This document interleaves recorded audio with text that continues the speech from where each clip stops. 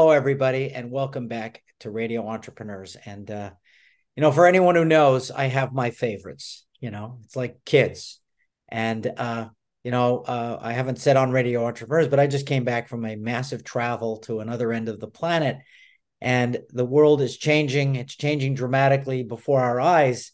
And I like to check in every week with the fabulous MarcZ from MarcZLegalStaffing for my MarcZ moment, because nobody is got their finger on the changing landscape of professional services firms more than MarcZ. So welcome back, Marc.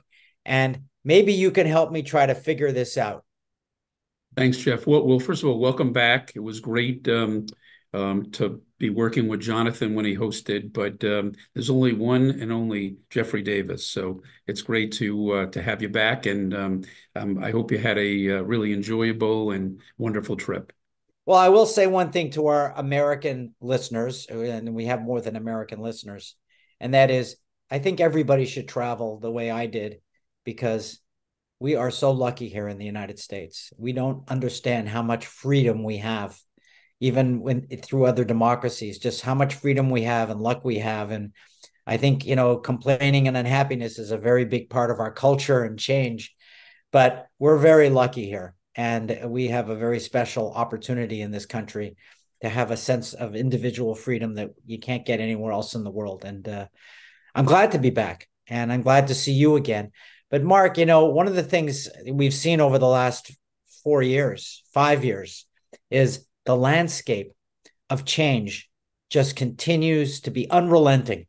It's an unrelenting shadow over all of us, that every day the landscape of change is happening. The way service firms are working have to change every day, because our clients are changing every day and the Right. economy is changing. And it must be for you a constant source of anxiety, because you're the one helping these people have the right people. And so the definition must change every week. Right. I mean, it it has been a continuing changing landscape in the employment space. For example, we talk about remote, we talk about in office.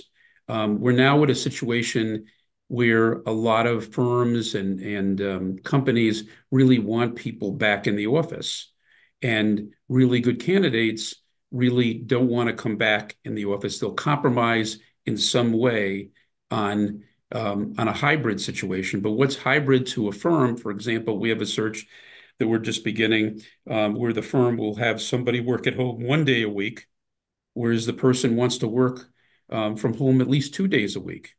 And each side is not budging, and that changes the landscape in terms of open talent coming to certain firms. Um, Well, another another I'm sorry, go on. well, again, I think, I'll go to the most simplistic thing. I think through COVID, employees who never thought they had an option now realize they have an option, and they Right, realize they were more productive. And I think the whole world is sick of traffic. They're right, just, nobody wants to put their car or get onto a train and sit in traffic for an hour and a half right. twice a day.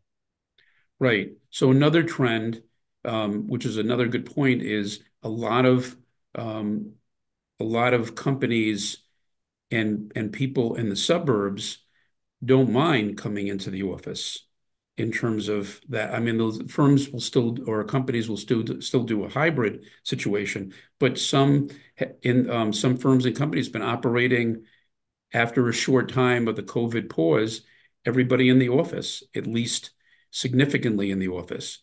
Whereas the downtown, going to downtown and that psyche, it's still a challenge. You have a lot of firms and companies reassessing, for example, their real estate, and they don't mind. They're saying, you know what?